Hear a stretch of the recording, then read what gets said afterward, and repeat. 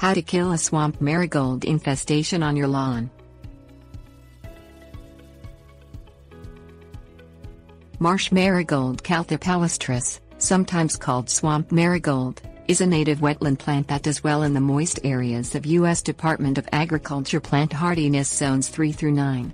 Even though these plants can be a great complement to a pond bank or rain garden, marsh marigolds are not usually welcome when they go wild and start popping up in the lawn.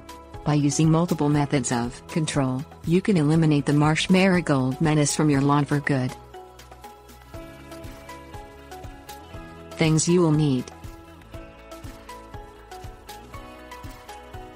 handheld shovel, lawnmower, bypass pruners, cardboard, pre-mixed glyphosate herbicide.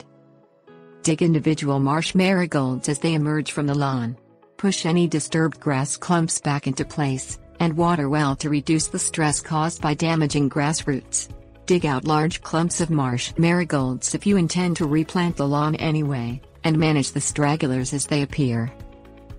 Mow your lawn weekly, making sure to cut the marsh marigolds as close to the ground as you can without damaging your lawn.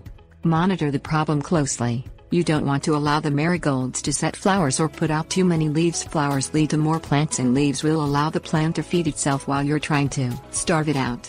Continue mowing frequently throughout the growing season. Clip marsh marigold flowers and leaves off of the plants between mowings if your infestation is small, but aggressive.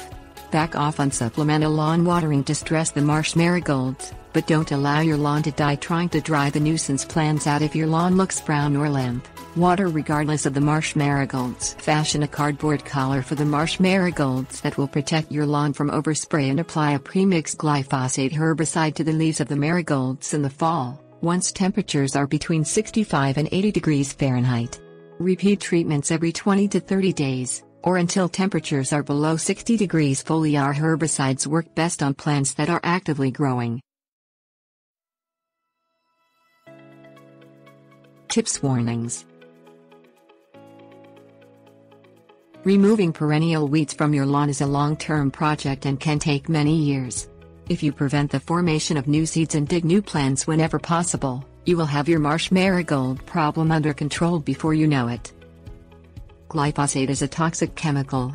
Even though the pre-mixed containers make application easy and protect you from mixing the product too strongly, risks are still involved.